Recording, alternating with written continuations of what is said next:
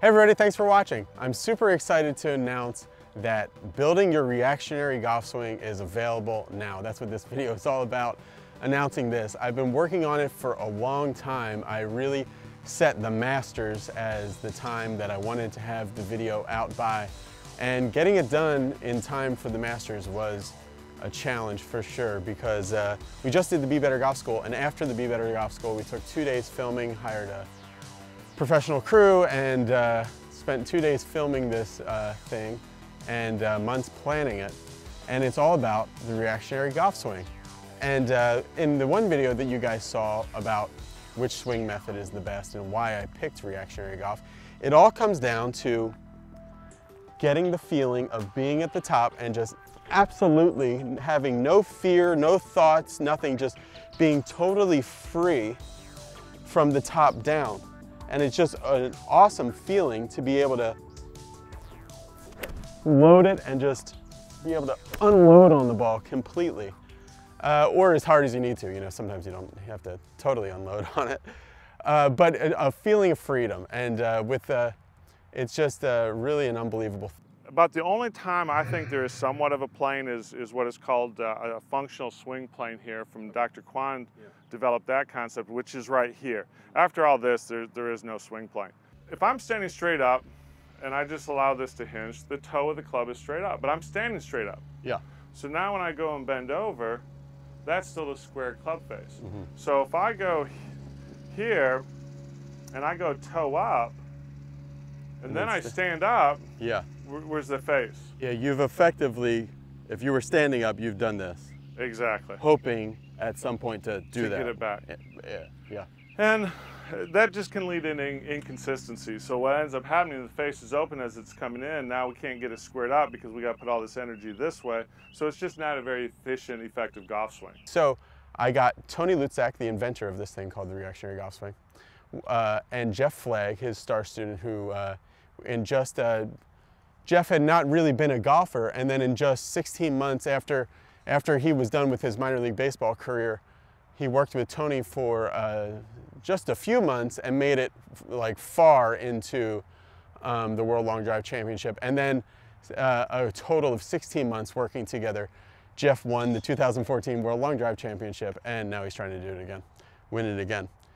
So it really is a great blend of power and consistency.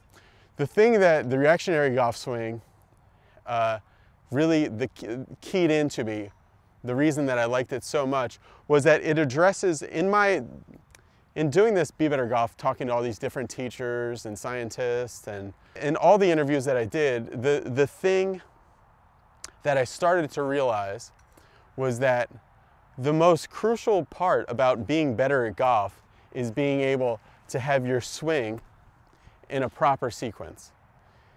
Really, it all comes down to being more and more in sync. If your swing is out of sync, and you're always trying to have degrees of saving it or flipping or all these compensations because your swing gets totally destroyed, the sync of your swing gets totally destroyed in transition, it's just, you're never really going to be a very good ball striker. You're going to have days, some days your timing is going to be really good where this goes and then the flip is just perfect, or you come over and you're dumping it out this way, you know, you just so.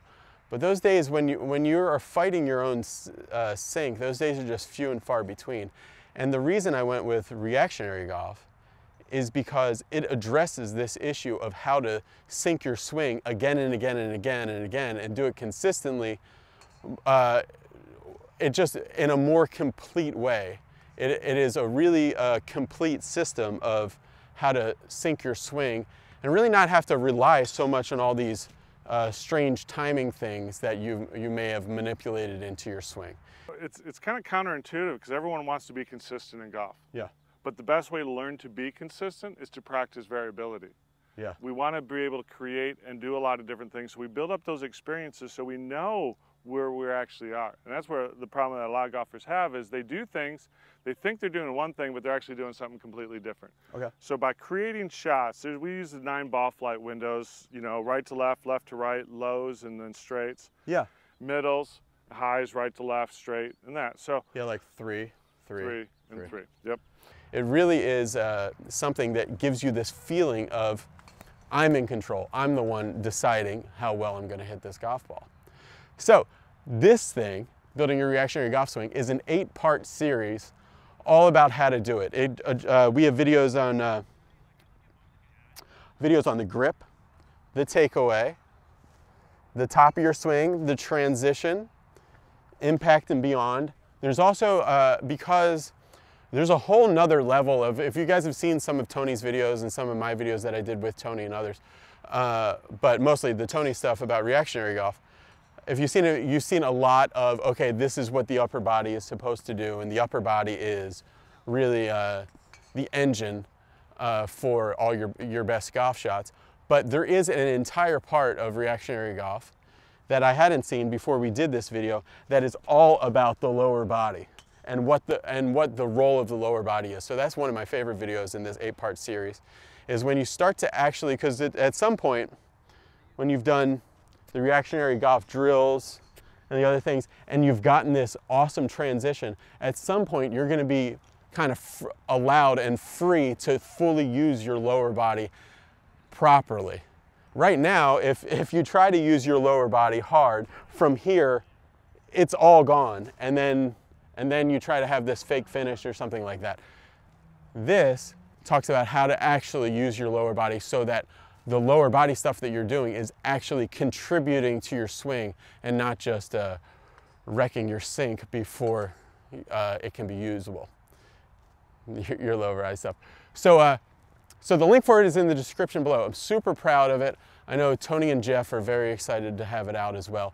There's also a section where it's just Jeff and I, and we're talking about power keys, reactionary golf power keys, and the things he does to really build power, the things he does when he's in competition, either on the course or in competition on the grid, to really bust out a little bit extra.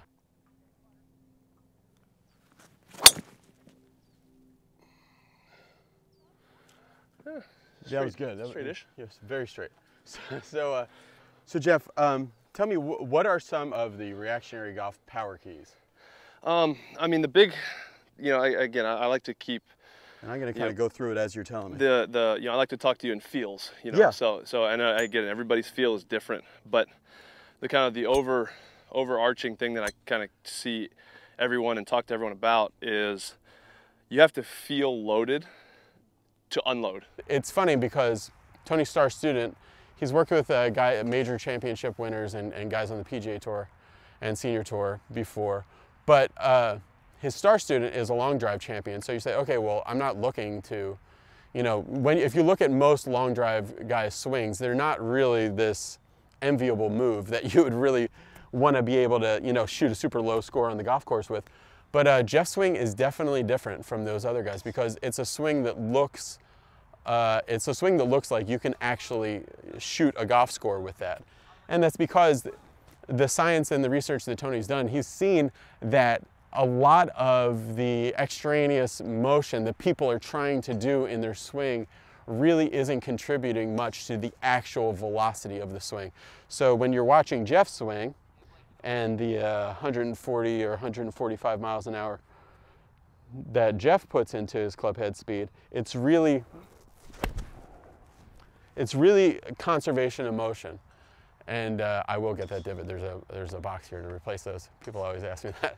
So it's really it's about creating efficient power again and again and again and again. And that's the thing that I really dig about it. So Jeff has a whole power keys with Jeff Flag thing in there. It's called Building Your Reactionary Golf Swing. There's a link for it, like I said, in the description below. If you have any questions about it, feel free to put them in the comments below or email me. And very excited for you guys to see it. And also, I didn't really know this when I recorded this video, but also, if you get Building Your Reactionary Golf Swing, I talked to Tony Lutzak, and he is going to give everyone who gets the video series, he's going to give you a free 3-month subscription to his members-only website, Inside the Golf Lab, which is on reactionarygolf.com. So once you get building your reactionary golf swing, you get a free 3 months to Inside the Golf Lab, his Golf Lab report, and also it gives you 2 online lessons with Tony a month. So it's really an awesome deal. But also, really, we just want you guys to kind of be part of this thing that we're starting. So we really believe in it as a way for people to actually be better at golf. Okay, really over this time. All right, thanks for watching. Bye.